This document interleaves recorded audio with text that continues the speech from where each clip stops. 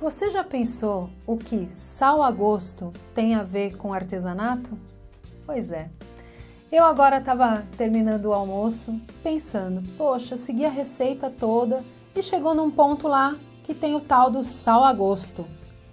Eu fiquei na dúvida e aí comecei a pensar que muita gente gosta de seguir uma receita e queria ter no final da receita lá 1 colher de chá de sal, 5 gramas de sal.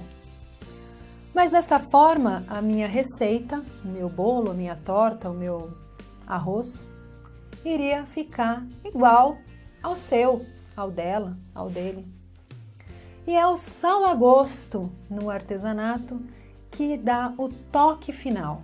Você pode seguir uma receita, mas sempre é bom você dar uma inovada, né? Arriscar, ousar, e aí sim você deixa aquela sua peça com sal do seu gosto.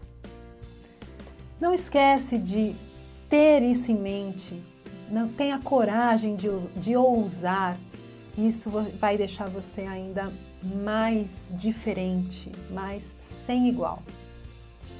Quem falou aqui foi Heloísa Gimenes, da Sala VIP Sem Igual. Eu espero muito que você tenha gostado dessa dica. Se alerte, fique atento ao seu sal a gosto e sempre inove, ouse e descubra novos caminhos e novas receitas. Eu tenho certeza que você vai ter muito sucesso. Forte abraço e até o próximo vídeo.